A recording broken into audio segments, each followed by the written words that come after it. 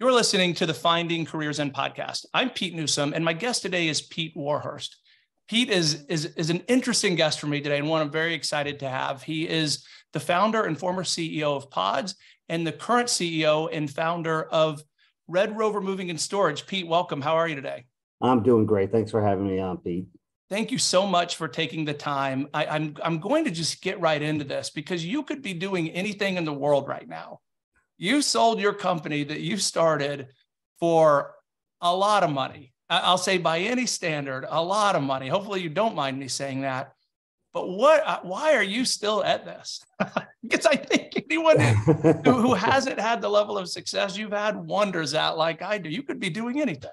I got asked that just yesterday again. I get asked frequently and stuff. And, I think it's the same reason my blood pressure is so high. My doctor says it's my personality, right? And I'm a type A, and PODS was very successful. We did a lot of things right, but hindsight's 2020, and there's a lot of things we could have done better, and that's really what drove me to start Red Rover and stuff. I literally went to PODS, the CEO, and offered to share the idea with him. And I was looking to make $5 or $10 a container every time they rented a container and stay retired. That was my ambition, to stay retired.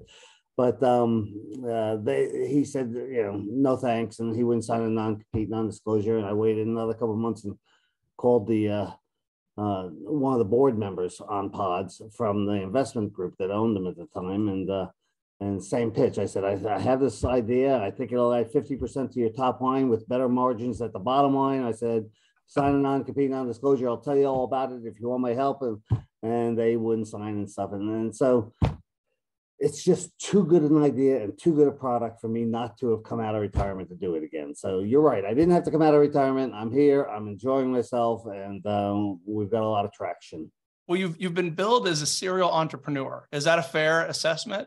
Is that a fair description? Yeah. I mean, I started off, I was a firefighter, paramedic, and got involved with putting the 911 systems in Pinellas County, and ended up starting a company with the fire chief and the software engineer and myself. And we ended up being the second largest 911 provider for police, fire, and EMS software in the nation. No kidding. Okay. And we ended up selling that to Bell Atlantic, which is now AT&T, and I was at age 40 and thought I retired. So that was one. And of course, of PODS. In the interim, I did a mini storage that I did pretty well with, and I did a car wash chain that I started a chain that I did pretty well in. So this, I guess, is my fifth venture, and all of them have been successful so far. So if that's serial, that's me. It sounds pretty serial to me. And let's start a little further back, if you don't mind. I was listening to another podcast that you were on, and you and I have something in common where our first jobs were both working at a gas station pumping gas, which is a foreign concept today, of course. My kids, I don't think, believe me when I tell them that I stood out in the sun during the summer. I was 15. I walked to the gas station that was close to my house, and I pumped gas and clean people's windshields all day. And that sounds like similar to your experience. It absolutely was. I was still in high school when I had that job. And it was a local gas station. They had two locations, and one of the pet peeves of the owners was to keep the pumps clean and always wash them down and obviously greet the customer and be pleasant and so forth. And so that's where I started. And unfortunately, one day I was out cleaning the pumps and heard a screech and a scream, and a young girl, I'm going to say she was 5, 6 years old, got hit by a car. Oh, wow. And that's what drove me to becoming a firefighter and ultimately a paramedic. I was one of the first paramedics in the state of Florida. But that tragedy just, I had no skills. I had no idea what to do. And all I did is I ran in. 911 wasn't around at those days. I dialed the 7-digit number, and the fire department came down, and I joined that fire department within 6 months or a year or whatever it was. So this incident that no one could have seen coming, out of the blue, really altered the path of your life just in that one instant. was it an immediate thing that you just couldn't shake Yeah, yeah. No doubt. It was absolutely devastating, to see something like that and not know what to do or how to react. And all I did, like I say, is called the fire department, and they came down, and they were, oh shoot, less than a quarter mile away, and they got there. And unfortunately, the little girl did not make it, and that was life changing for me. And so when I joined the volunteer fire department up in New York, I left there and joined the Largo Fire Department in Florida, Pinellas County, Florida. And when they said, "Hey, we're looking for people to go to the paramedic school," my hand was the first one to go up. I was ready to jump in on that. So, and I would tell you that being a paramedic is the most rewarding thing of all the careers I've had, everything I've done. Being a paramedic was the most rewarding thing I've ever done in my life. Can't be. It's not for everyone, though, I would imagine. I mean, you have to have a special kind of tolerance to do that. I mean, my wife, when she was working, was a pediatric nurse on an oncology floor. And she would come home at night, and I couldn't even hear the stories, without just being a wreck, let alone living it and every day. And then thinking of your job as a paramedic, that's even more intense constantly. I mean, that is, I think it goes without saying that it's not for everyone. It's not, and they had a saying back in my day that there was paramedic burnout, and there really was. Paramedics, see enough bad things happen to enough people, and it can be very life-changing in a bad way for them, So I always just felt like I had the confidence that I gave whoever that was, whether it was a child or an adult or whatever, I gave them the best chance they could have. I felt I knew my skills well enough that if they were going to survive, and many did, I was confident in myself, and I had peace within myself that I knew I did the best I could do, and it was in the Lord's hand at that point, right? And it sounds like a true calling, right? That you couldn't have predicted that would happen, and then something else dropped into your lap that it sounds like you couldn't have predicted. But I just have to let you know we have something else in common. Apparently, I'm a Largo High graduate. So oh really? Yes, I'm a proud Packer. So Largo okay, Packer from quite a few years ago, and the school that I went to is no longer standing. As you're talking about, I'm trying to do the math on when you would have been a paramedic, and hopefully I was never there. I joined the fire department in 73. Okay. I moved to Florida in 73. I arrived October 6th of 73, and I was on the job November 1st. Why Largo, of all places? How'd you end up? They were hiring, and I was looking to get hired. Okay. The amazing thing with that, my first day on the job was November 1st, and if you go back and look, you'll see that Halloween was there was a tornado that went through, and I had only been in the state of Florida for 3 weeks, October 6th, November, and I show up to work, and we go out, and there's houses gone, people killed, cars turned over, and stuff like that. And I think to myself, what the hell have you gotten yourself into? That's right. Stayed for 3 weeks, and that's my first day on the job. So welcome to Florida hurricane season for the first time, but you're actually having to go out in it where everyone else is running from it. That's a big introduction to what Floridians have to deal with, right? No doubt. Well, so then from what I read, you had an opportunity to to get into the software world a little bit, but you didn't necessarily seek that out either, right? I didn't. This was late 70s, early 80s. I forget the exact timing of it, but 911, as I said earlier, didn't exist back then. And it was coming into Pinellas County, St. Pete, Clearwater, Largo. And at the time, there were 23 fire departments in that county, all doing their own dispatch and, taking emergency calls and stuff. And the fire chief actually went to my paramedic partner, who happened to be the union chief, and said, "Who do you know that knows anything about computers?" He says, "I don't know, but why don't you ask Pete?" And he came over and said, "What do you know about computers?" I said, "Not a damn thing." And he said, "Well, are you willing to learn?" I said, "Sure." So I got involved with the 911 installation in Pinellas County. That system, may still be running. This was early 80s. That system may still be up and running. I heard just recently that they were going to take it out finally. But we ended up growing that business. I quit the fire department, ended up growing that business to being the second largest 911 provider. And it's really not the phone call 911, but it's records management and dispatch for police, fire, and EMS. And built that up across the country and up through Canada, and ended up selling it to Bell Atlantic, who is now AT&T. So, of course. So I mean, that's a unique path, right? I mean, and what one of the things that I found just fascinating since starting this podcast about a year ago now is that how unlikely most career paths end up being, where, I suspect, I always joke, being in the staffing industry, no one dresses up as a recruiter for Halloween when they're little. And I'm sure you didn't dress up as a storage professional, right? When you were little for Halloween either. So you retired then, air quotes, right? What happened next? How did you get into storage? But it sounds like there was something in between.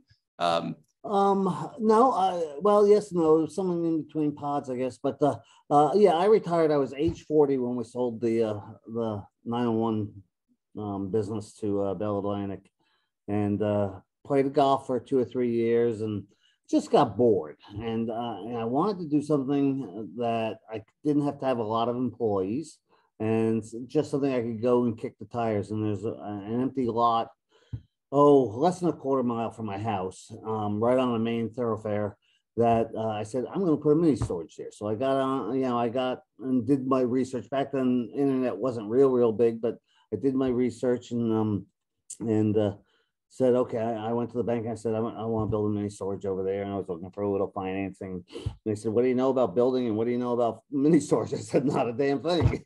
No, I have to ask you, where was the lot? Since I'm from, I grew up there. Where? It's right in Bel Air. Sure. If you make a left off of Fort Harrison to go down towards the Bel Air Country Club, on the right, just before that, is Florida Mini Storage. Okay. Yep. So I lived inside the Bel Air gates, but Perfect. Florida Mini Storage, and built a mini storage, and it was taking off, and that was pretty popular business back then. They're still popular, and I had 2 employees, a husband and wife that lived on property and stuff. And when we opened the business up, we actually took one of the shells, one of the units, and turned it into a little office for what became PODS. And then, so what happened is we got the first one built, and the way mini storage works is you take like a 3-mile radius from where the mini storage is going to be built, and you capture how many people are in that area, and then you say that, okay, if everybody takes 6 square feet of storage, that's how much storage you can build, but then you got to back out the overlapping competition. Anyway, there's a mathematical formula to figure out how big to build, and so I said, I want to go build a second one. And we started driving around the county. And as you know, Pinellas County is very, very densely populated. And to find a piece of property with the right zoning on a major thoroughfare without too much overlapping competition was very, very difficult. And seriously, just sitting there, said, what if we brought the storage to the house? And that was the impetus for PODS. And so, in the storage business, I'm sure the numbers are massive. It was $70 billion. Is that accurate? Moving and storage, yeah, it really is. And I've had to experience it. I've experienced storage a few times, and it seems like it just continues to become more in demand. I see more storage facilities, and recently, as my a daughter who just graduated from college in the past year, and I have another son in college, so we're constantly moving them in and out of places as semesters end, and there's always a delay in between, and it's almost impossible at times to even find storage units, which I never would have, as an outsider, I would never have imagined it would be so in demand, but it really is. It's crazy. When I started to get into the mini storage business, my wife's in-laws lived in Flippin, Arkansas, which is where Ranger boats are built. But I think it's a population of 1,300. And this is farmland where everybody has basements and barns and all this stuff. And I was driving through there one day, and in 1,300 population, 1,300 people in this community, I think I saw 8 mini storage I complexes. believe it. Yes, I believe it. And who thinks? And they have basements, and it's not a wealthy community, so they don't have a lot of assets that they have to take care of. But I mean, as Americans, I think we're just, we like our stuff. We love our stuff. It's hard to say goodbye. I wrote something, a couple of years ago. I was, had this idea that popped into my head that I needed to. It was someone else's story that it was a sad story, actually. Someone who had a terminal disease, and they traveled the world for a year with their children. Quit everything, stored everything, and traveled the world. And I got this idea in my head, and I was telling my wife. I think our oldest was in 8th grade at the time. So this is 10 years ago. I said, we need to do this. Time's going to pass. We're going to regret not doing it. And then I was like, we could just give everything up and then, live on a boat and just change our life. It started to build. Then I went, wait a minute. I really like my stuff. I don't want to give up my stuff. I like it. It's comfortable. So it's hard. It's hard. It's our culture. It's our nature. So people are making a lot of money because of that. Yeah. So did when you started PODS, you saw an idea, right? Did anyone else buy into the idea? It was your vision? Did you have trouble convincing others of what it would become?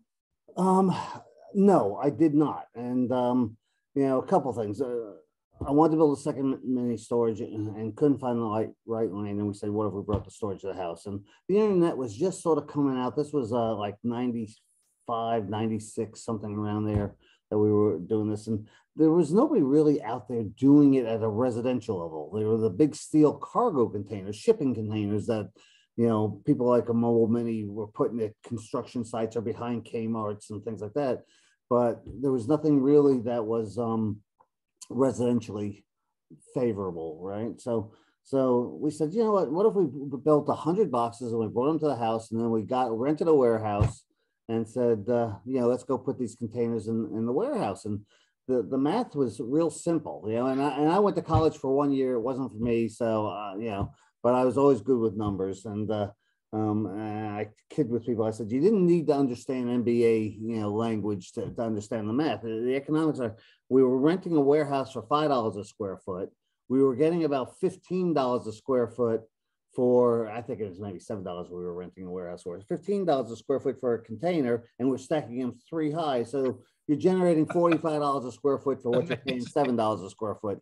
I can do that math, all right? I mean, anybody can get that math. And so that was a pretty easy sell. And so we built 100 containers, and we rented a little warehouse, and we had to build a contraption to pick them up and set them down and things like that. And we did that. I had 2 of my firefighter buddies, a paramedic that was my partner, and another guy that was in the same station with us. And we started building the first box in his driveway, literally cutting the steel and building the first box in his driveway. And my paramedic partner, fortunately, had some construction background, so he sort of engineered the box. And we built 100 boxes, and we started to put them out. And advertising was easy back then. You had radio, you had cable TV, satellite wasn't even around, I don't believe. And, the web wasn't really powerful. So you basically had or Yellow Pages. So it was, radio, TV, or Yellow Pages. And so we decided to do a morning commute ad. And very first ad, and we knew when it was going to play. So we were all sitting there listening, huddled around in this mini storage container, huddled around the phone and the radio, listening to it. And this ad comes off, and all of a sudden the phone rings. And we pick it up and, tell me more about this. I want to rent one of your containers. The phone rings again. Tell me more about this. Well, we got, 5, 7, 8 calls. More of the calls were, I want to learn more about your business. I want to invest. No kidding. Okay. More than I want to rent your product. So it was fairly intuitive. And I tell people, look, right? I tell people that what really drove PODS is that we opened a new product in Clearwater, Florida, Pinellas County. And we were sort of dropping this product between full service movers and truck rental. And really back then it was really U-Haul and Mayflower, that type of thing. Sure. And both of those industries needed some shakeup, right? So we dropped an innovative product between those two. If you didn't rent a U-Haul and you didn't have a moving service, you had to have a pickup truck. There was no other solution. So it was something that was desperately needed. We dropped it in Pinellas County, Florida, where there was huge tourism. We're putting these containers in residential neighborhoods, and it's fairly intuitive. When a consumer sees it, they say, "Oh, I get that," right? I mean, I was going to get there eventually, that me and everyone else knows PODS because you had a walking billboard everywhere you went, right? I mean, you're like, what is that? Well, it was real clear to see 4 letters. I know what it is. I mean, yeah. And, so to segue into franchising, we started renting containers and stuff. And the next thing you know, somebody up in Largo, where that is, mid-county, had a container in the driveway, and they picked up the phone and said, "Hey, do you mind? I'm moving down to St. Petersburg. Would you mind moving the box down to St. Petersburg?" We had never thought of it. We were putting them back in the warehouse. We said, "Sure, we'll take it down to St. Pete for you." And that happened more and more and more and more. And so we're starting to move people around, and people want to move down to Sarasota or move over to Orlando and this and that. And of course, we didn't have the network. I said, we got to grow this thing, and so, I was fortunate that it was intuitive to investors. I raised a lot of money in Tampa Bay to get PODS off the ground. And the intuitiveness created people wanting to buy franchises. They came to me and said, "I want to buy a franchise." And I promise you this, I had people lined up outside my door waiting to sign the franchise agreement. I mean, it had to be. Was there a moment where once you had the idea, maybe then, maybe once you realized the idea was going to take off, where you thought, how does this not already exist? Because that's the fascinating thing to me about the story, is you came up with an original idea, but it's incredibly unique and rare to come up with something so logical, so obvious now that there's a need for it, but that no one had ever put it together before. I mean, it was your idea that mother of invention, right? I couldn't find a piece of land to build another mini storage, and that's the mother of invention. And love it. Very fortunate. It was in the right demographics, and people on vacation at Clearwater Beach and all this. They see a container in their neighbor's driveway or whatever it is, and literally people would come off of their vacation and knock on our door and say, "I want to learn more about this business," and we'd talk to them about it, and a week later they'd buy a franchise and open up. Anytime a new franchise would open up, I'd know that they had started advertising, because our phone would start ringing. And Indianapolis is the one that I remember best. They opened, and I think 20 minutes after they aired their first commercial, we were having phone calls. "I want to buy a franchise." Wow. No, so, to start a business, I started my staffing company 17 and a half years ago. And there's no real roadmap for these things, as you know, right? You're kind of on your own. The world doesn't necessarily encourage that. So you have to just go and do it and learn along the way. And then I've realized over the years, starting business is one thing, right? You have to have a certain, fortitude to do it, and have the right idea and skill and, work ethic, all those things. And then to have a business succeed for some period of time is another thing, right? Like, and I someday will look back and say, okay, I should be proud of the fact that I could do that for a long period of time.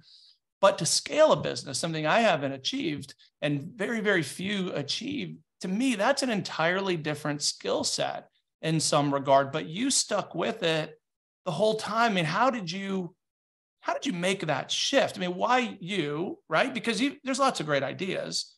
There's very few companies that scale, relatively speaking, right? Most fail. Then there's a lot of small businesses like mine, but you scaled it, which just is rare air, to say the least. Do you have any, when you look back and say, what made you do that where so many others can't? Right. Well, I mean, again, I had a product that consumers understood where the value was, right? And what value proposition was. We were being pulled to move. Our first franchisee was Sarasota. We were being pulled to move to Sarasota, and then we sold to Orlando and Fort Lauderdale, and so it increased our footprint. What I didn't want to happen to me is to just have Tampa Bay. I think we had Fort Lauderdale at about that time as well. We opened Fort Lauderdale, but I didn't want to have one or two markets open. But I recognized I had to have a footprint nationwide in order to create all the lanes and stuff. And so, I looked at the franchise program as a financing tool. I mean, it really is a financing tool to get a footprint and to get the brand established and to create the lanes and things like that.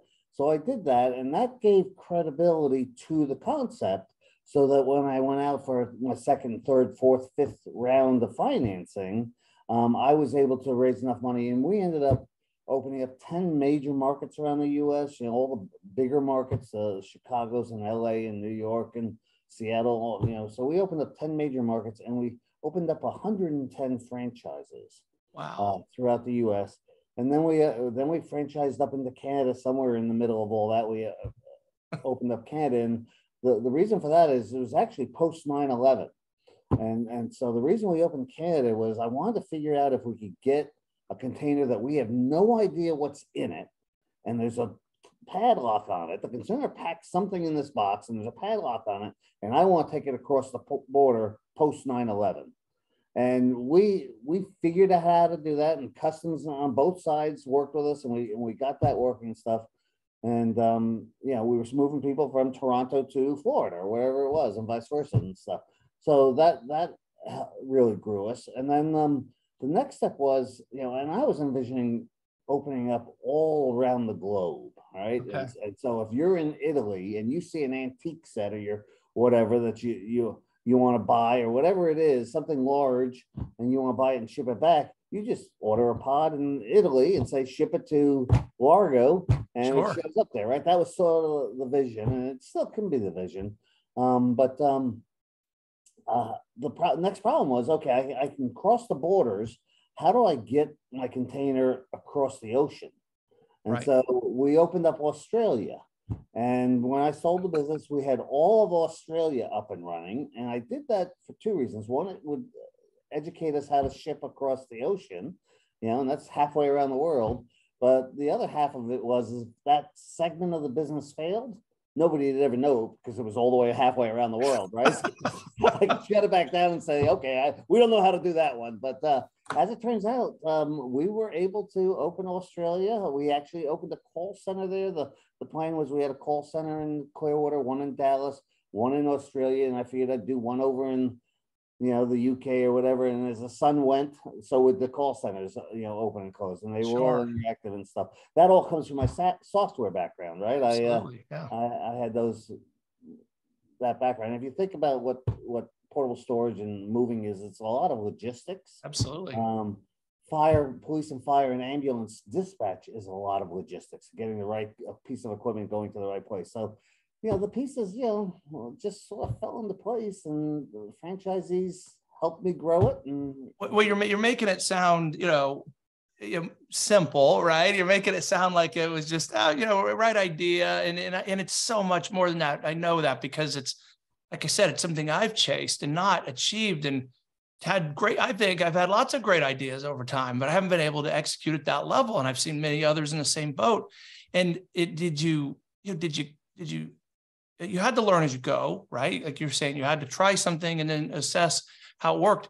Were you reaching out to experts? And you mentioned logistics. Now, I happen to know there's a pretty big logistics company in Clearwater, Tech Data Corporation, in your backyard. Did you tap into folks from there? Because they had a very large global distribution arm, or did you just do it with your own team and build it? Because those are very different paths. Yeah, I've got a couple of sayings, and the first one is, we all have these great ideas that come along, and we have tons of ideas that come along for making money in businesses and things like that. And the challenge I think we have as individuals is, number one, you have to pick out the right idea and from all the other garbage out there, which one is really the home run. Right. And that's number one. And number two, you've got to have the guts to go for it, right? And chase it and stuff. The other one I have is I surround myself with people smarter than me. If my staff isn't smarter than me in their respective areas, why do I need them? If I know the answer and they don't, why do I need them? So I surround myself with a lot of high skilled talent. One of which was a gentleman that was logistics. He came from over in Orlando. It's I can't think of the name of it. I'll think of it, but it's a distribution company and stuff. And Wasn't Shep, and, was it? I'm sorry. Shep? Was it Shep? No, but I had talked to those guys. But anyway, there's a lot of smart people out there that can help you build a business, and you can't hire them all out of the gate because you'll go broke just paying, salaries and stuff. But as you're growing and you're expanding and you're taking on newer and bigger challenges, hire the right people to help you walk through that, navigate through that. Right. All right. So I'm going to take advantage of having you here right now. So apologies in advance for this next question, but I've recently started my second business, which is ZenGig, which is why we're on this podcast today. And I believe it's a potential home run. I believe it as sure as I'm sitting here. But in order to achieve that, I have to sacrifice a lot, and I have to take a huge risk. Worth it or play it safe? How do you balance that out? Where because look, I'm 52. Taking a risk now is it's not just me. When I started my first business, I remember having the conscious thought, hey, I'd do this for a year after I quit my job. If it doesn't work, I'm back to working for the man in the same place I am, right? I didn't have as far to fall.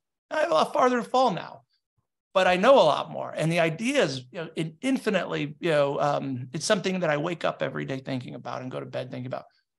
But how do you mitigate that risk when you think, how do you weigh that out? Did you ever have to face that? Oh yeah. I mean, I sold that software business and I did okay. I mean, it was a home run for me at my, firefighter, now able to retire at age 40, right? So it was a home run for me. I wasn't Bill Gates, but I put all that at risk when I started PODS. Sure. I mean, I put it all at risk. And you did, okay. I was younger. I was 40, right? And but still, I assume you would, your lifestyle was one, you didn't want to go backwards to a firefighter lifestyle at that point. I would assume, right? No doubt. So Doubt. that's you have a lot to lose. It's having the guts to go for it. Is it really that simple? Right idea. And you sound very convinced that you have the right idea and it's a home run. You just have to have that fortitude to keep plugging along and move the ball up the hill. Yeah, and that's I think so many people probably don't take that step in the first place for that very reason. As I was sort of alluding to earlier, I personally don't think the world really encourages you to quit your job and to go take a risk. And I remember when I first did that, I was in a good spot working for a large company, ironically a spinoff of AT&T. So I come from that world too. I sold enterprise call center solutions and I made lots of money and life was good. And I just had this idea that didn't go away for 10 years. And I thought, if not now, when? And I remember telling my wife, you'll maybe appreciate this. She was pregnant with our third child at the time. I said, I think I'm finally going to do it. And she's like, well, just don't be stressed when the baby comes. And that's been a running joke for 18 years now, because I'm like, I'm going to be stressed no matter what when my third child is born. So I may as well be stressed on putting fate in my own hands. But it gets different each time, I think. You know what? It's not that different, right? I mean, you rolled the dice and you put a lot of your net worth and your career and your future and your family and all that. But you were convinced it was the right thing. And that's where I started. I said, make sure it's the right one. We all have great ideas. I got another 50 ideas out there. I bet you do. I'm not going to chase any of them. Okay. But this Red Rover, I couldn't let it go. Yeah. So let's talk about that. So you sold PODS for more money. I mean, what I have to ask that. So before we get in Red Rover, what's the first thing you did?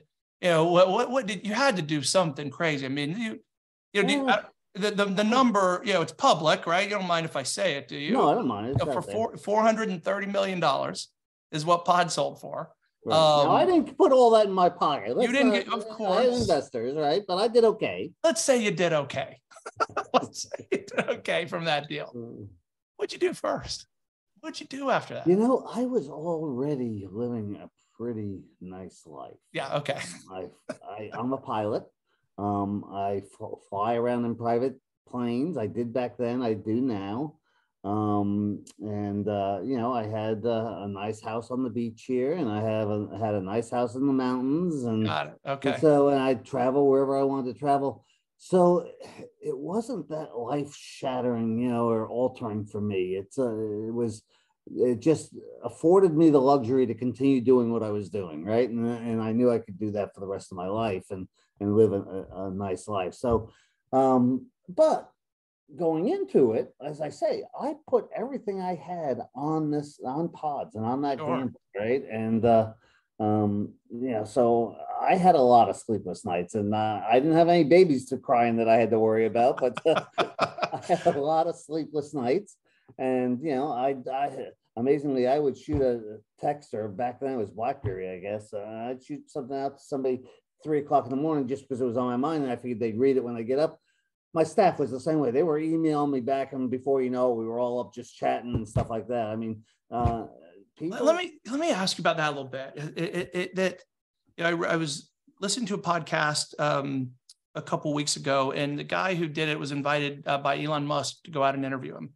And this is a guy who came from, he lives in Florida. He flew out to California, and the first night he got there, Elon had to cancel, too busy. And then so he went back the next day. And the way he told the story is that he was waiting for hours and hours. I don't know what time the interview was supposed to begin, but he didn't get to get into Elon's office until 2 a.m.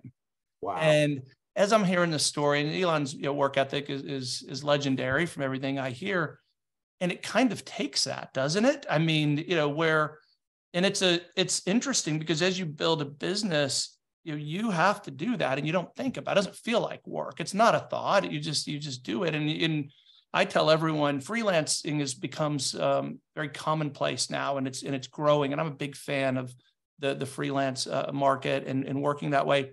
But it takes a special, you have to be disciplined and have the right work ethic. It is not for everyone. But how did you find others to do that with you? Because, that's a hard thing. I mean, it's one thing for you to do it, but to get others to do it too it's a whole different deal. I think it's contagious. If you set the example and you set the culture and you set the expectations and stuff, and you reward those, that help you get to where you need to get. And, but I really do think it's contagious. You think that's harder to come by today than it was when you were building PODS? Because I do. And just somewhat incidentally, one of the reasons I started, thought ZenGig was needed is because I think we've almost gone too far culturally with not realizing that success is a product of hard work. Success is a product of risk and effort over time. And that's why a story like yours to me is so meaningful. You didn't start off at the top. You had to climb the mountain, and no one was going to do it for you. But there's been generational and societal changes that make that work ethic not, collectively not what it used to be, right? And I'm sure you know that too. So today it seems hard. I mean, do you think you'd have that? Do you see that now with Red Rover? Absolutely. I have a very, very sound team. I was fortunate.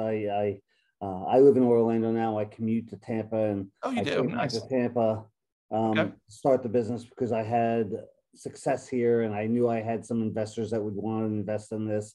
But I also knew I had a huge employee base here that I still had relationships with and a reputation with and stuff.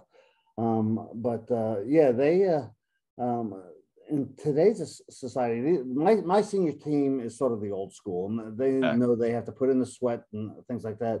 But with, working from home and COVID and meetings like we're having right now, right? Telecommunications and stuff, the people are remote.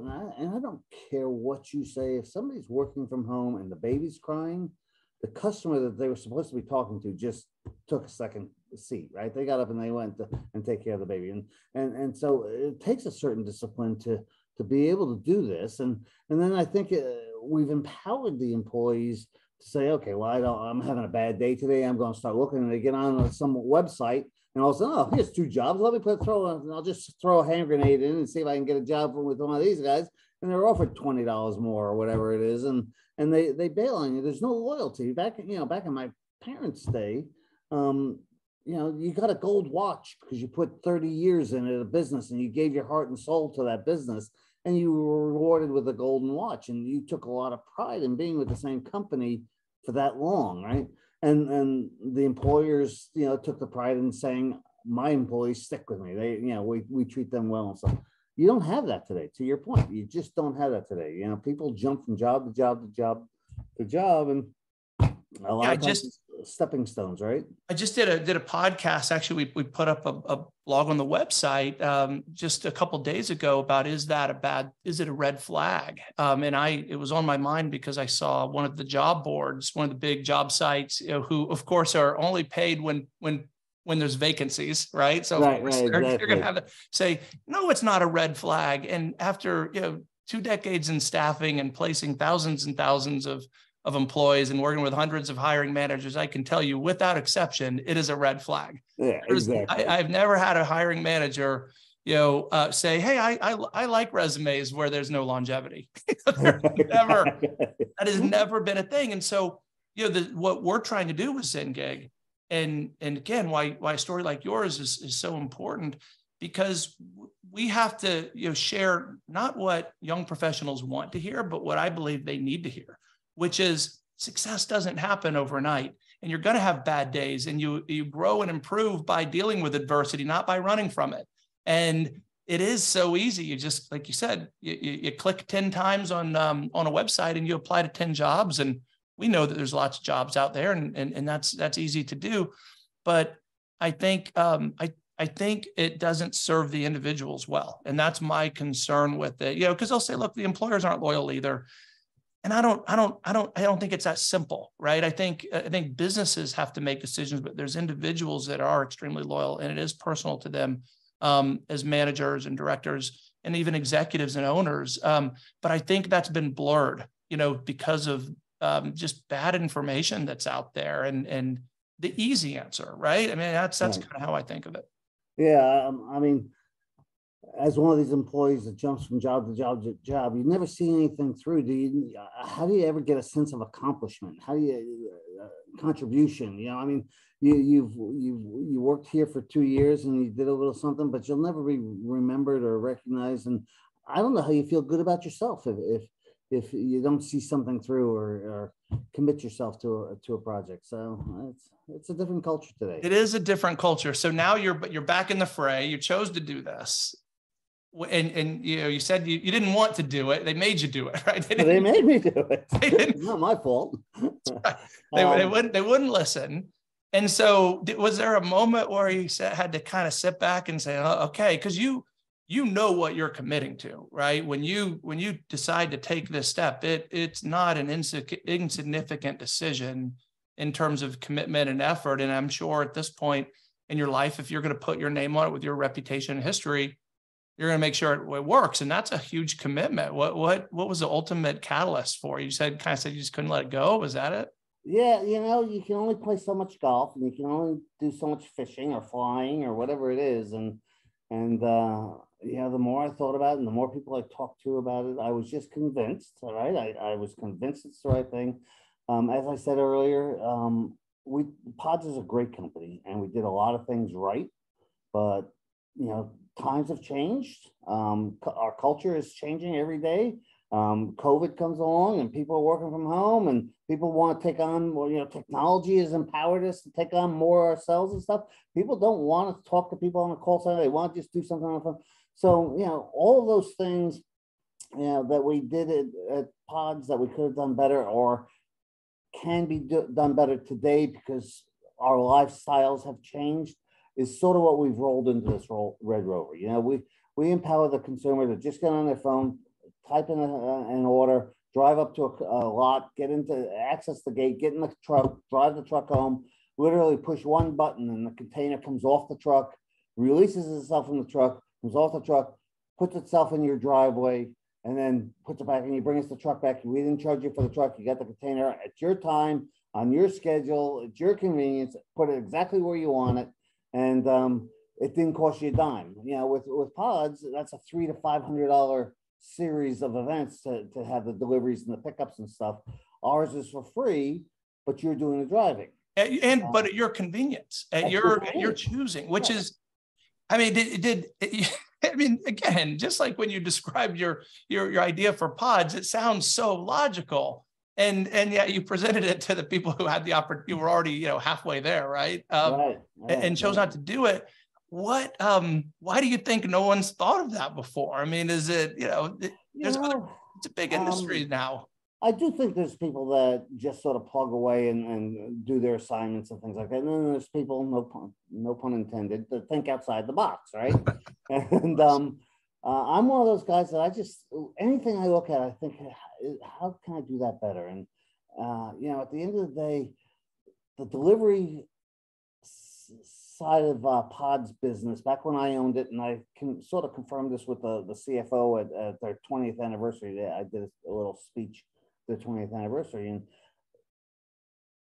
PODS doesn't make any money on the delivery side of the business. I mean, they make it here, but they lose it there. It's more of a break-even, huge headache.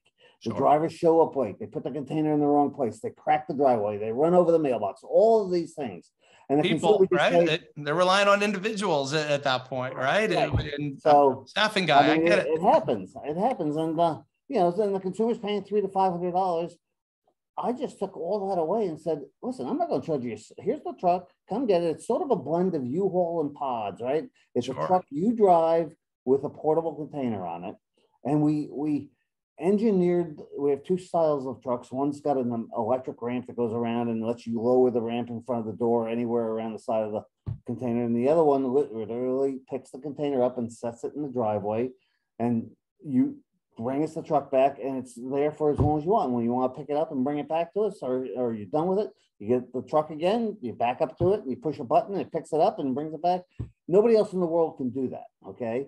And I think that's what Americans, and especially the millennials and stuff, that's what they want today. It's a better way. I mean, it's efficient, it's clean, it's quick. I mean, these are, technology is given us, convenience and comfort. And that's what you've delivered with a solution that, I just know anytime you're dealing with drivers and moving things, convenience and comfort is not what comes to mind, right?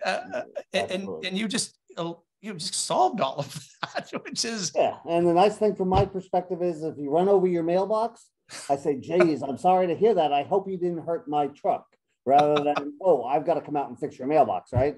It's just a complete game changer. We actually are offering a full spectrum now. We'll drive the truck. There's people that are intimidated by it, but they're smaller than U-Haul trucks. So I don't know why. We have backup cameras and lane departure and emergency braking and all these things in these trucks. They're all brand new, but people don't want to drive it. So we'll do a delivery. So you can go from doing the entire process of coming and getting a truck, taking it home, loading the container up, bringing the container back to us, and it goes into storage, and you can do the entire thing. Or you can go to the other end of the spectrum and say, I don't want to touch a thing. I want you guys to come do it, and we'll have a truck delivered to you with a crew to pack your stuff, wrap your dishes, all this stuff, load the container, and put it back. So anywhere in between, if you want to do all of it, but the heavy stuff, you're the complete do-it-yourselfer, but you can't lift up the gun safe, or whatever it is, where all your money's in your safe.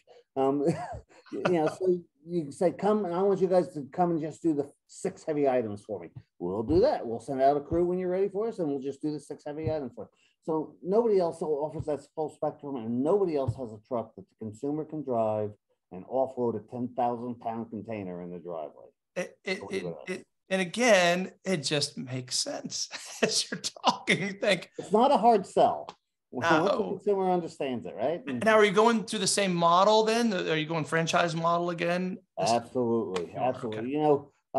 We've already opened up 15 markets. I've got a great partner in Oppenheimer out of New York, financial institution out of New York.